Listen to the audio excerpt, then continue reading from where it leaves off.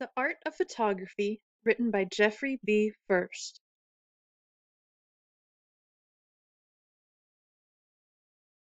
Introduction. While on vacation, your dad drags you out of bed and down to the ocean for a 5 a.m. whale watch. Yawn. But wait, look at that huge tail rising out of the water. Good thing you brought along your camera.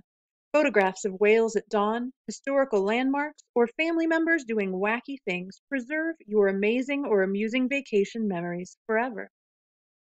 Taking photographs nowadays is a snap. With inexpensive disposable cameras, basic point and shoot compact cameras, and digital cameras, all you need to do is aim and click away. That wasn't so in the early days of photography, when taking pictures required expensive, cumbersome equipment, knowledge of chemistry, and lots of patience.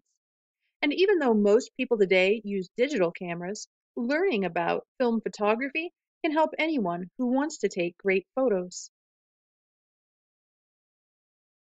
History of photography. The word camera comes from a Latin word meaning chamber or dark room. A camera is just that, a dark box with a light-sensitive film or a chip on its back wall. When you click a camera, a shutter opens in the front, letting light into the box for a very short time. That light, reflected off an object, forms the image on the film or chip. The lens of the camera, like the lens of your eye, collects and focuses light onto the film or chip. The first crude camera was invented around AD 1500. It could only project an image onto a screen or a piece of paper, like the pinhole camera in the project on the next page. It took a few hundred years and a series of scientific discoveries before people figured out how to make permanent images. First, they discovered that certain chemicals turn dark when exposed to light, and then they found a way to use other chemicals to keep the image from fading. The earliest cameras took hours to record one blurry black and white image.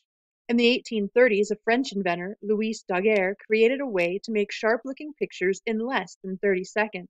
His images, called daguerreotypes after the inventor, became the first popular form of photography. It wasn't until the introduction of the Kodak box camera in 1888 that photography became an affordable hobby. The Kodak camera was lightweight, inexpensive, and easy to operate. Best of all, amateur photographers did not have to go through the long, often painstaking process of developing the film. Like modern film cameras, the box camera recorded images on a roll of film. People sent the film, along with the camera, back to the company where prints were made and the camera was returned with a new roll of film inside. Today, many simple cameras use film. Film is a strip of plastic coated with a silver substance that is sensitive to light. When light strikes the silver coating, its chemicals react, forming an image on the film. After you have taken your pictures, they need to go through a multi-step process to become photographs. First, the film is placed in a chemical solution called developer that makes the image visible. Next, the film takes a stop bath in another chemical solution that stops the developer before the image becomes too dark. Now you have a negative that shows the reverse of the image. Light objects look dark and dark objects look light.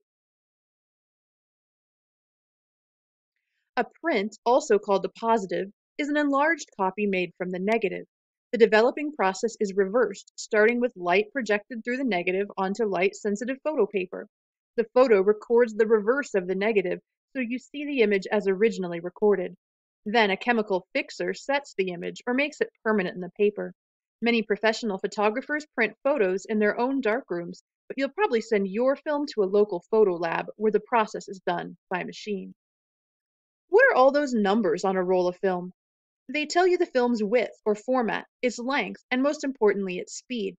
Most film is 35 millimeters wide. Its length, typically 24 or 36, tells you how many pictures you can take on that roll. The number you should note, depending on when and where you plan to take pictures, is the film's ISO rating, or speed. The film's speed tells you how quickly it will react to light. A higher number means the film requires less light, so 400 speed film is better for dim light, and for action shots where you're trying to capture movement, slower 100 speed film is better for outdoor shots taken in full daylight. A good multi-purpose film is 200 speed. Digital cameras work like other cameras, except they don't use film. Instead, reusable light-sensitive microchips store the images. Shots taken with a digital camera can be seen instantly on the screen. Don't like what you see? Delete the image and try again. Remember, there is no film to waste. The shots you want can be transferred to a computer where you can change them electronically. That's when the real fun of digital photography begins. Make the colors richer, put one photo into another, or remove something or someone you don't want.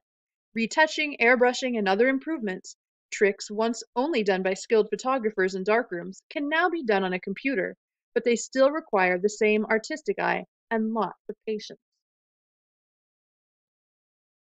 Ready, aim, shoot. The art of photography. Now that you know how cameras work, let's get clicking. First, you need to choose a subject or something you want to take a picture of. It can be a person, a place, a thing, or all three. Composition, or framing, is how you arrange what's in your picture. If your subject is a person, you want to fill the frame, but leave a little room around the person's head and shoulders. Keep your subject between the lines in the viewfinder, or you may cut off the top of his head. That might be good for an arty look, or if you don't like him. Don't get too close, or the image may turn out fuzzy. Arrange a group of people so they're all about the same distance from the camera. Otherwise, the ones closer to the camera may look washed out, and the back may look dark. Experiment with the composition and don't be afraid to try things and make mistakes. Position your subject in the middle of the frame and then off to the side. Shoot through a window or an archway. Look for interesting shapes and contrasts, such as a jagged fence against the curves of a hill. Consider the angle. Kneel down and shoot up at your subject to make it look more important. Hold the camera vertically for portraits. Emphasize the foreground in the front part of the picture, and then try a similar shot emphasizing the background. Shots of scenery often look more interesting when there's a person in the foreground, giving the shot a sense of scale. Watch the background. Keep it simple and make sure it doesn't look like something odd is sticking out of your subject's head. Remove clutter in the foreground that might take the focus away from your subject, or move yourself for a new perspective. Exposure is the amount of light that falls on the film. The word photography comes from Greek words meaning to draw with light. Light is the photographer's best friend and worst enemy. Exposure to too much light, called overexposure, will make a picture look washed out, while exposure to too little light, called underexposure, will result in a too dark picture. Professional photographers use such tools as light meters, flood lamps, and light reflecting screens to help them get the correct exposure. Or they may use a flash to make a sudden burst of light, brightening a dim scene. On simple cameras, a flash is built in, and some activate automatically whenever light levels are low. The focus or sharpness of the image is determined by the distance between the camera lens and the subject, and between the lens and the film or chip. Lenses can only focus on objects that are certain distance away. Most simple cameras focus best on objects about 5 feet away. Advanced compact cameras come with motorized zoom lenses that move out to take close-up pictures or in for wide-angle shots at the push of a button. Cameras are very sensitive mechanisms. Even the slightest movement may cause a blurry picture.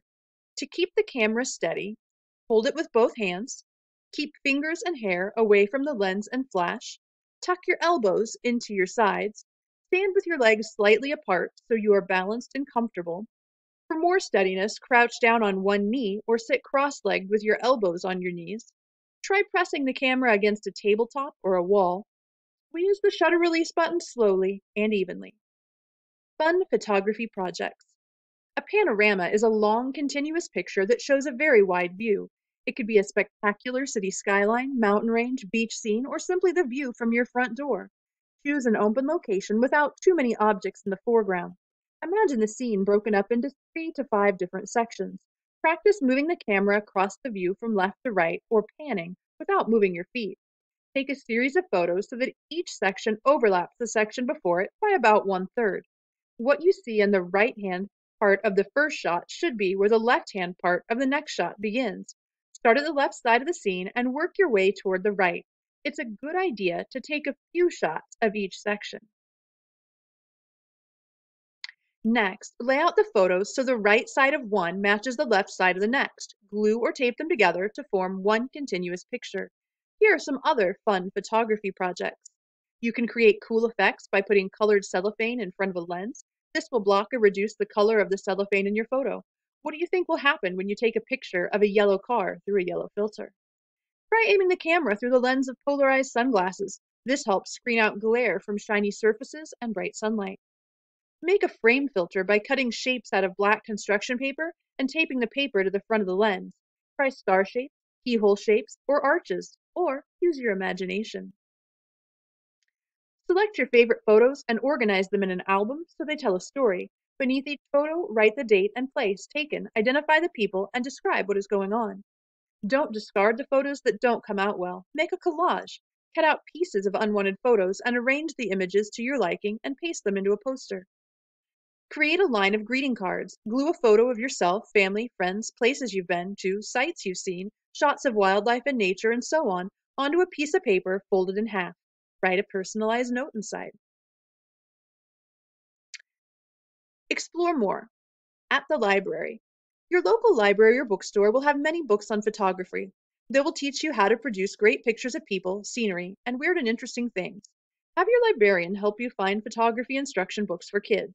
Look in your library's art section to find books with famous photographers. You can learn a lot about photography by studying the work of professional photographers. On the internet. In the address window, type www.google.com. B, in the search window, type the subject you want to learn about, such as digital cameras or photography. You might find more interesting websites if you include the phrase for kids. C, click search. Read the colored links and click one that looks interesting. D, when you want to explore more links, click the back button on the top left. With your camera. One of the best ways to explore the world of photography is to take lots of pictures. Take a camera with you wherever you go. Think about how things around you might make good photographs. See if you can make works of art from the people, places, and objects around you.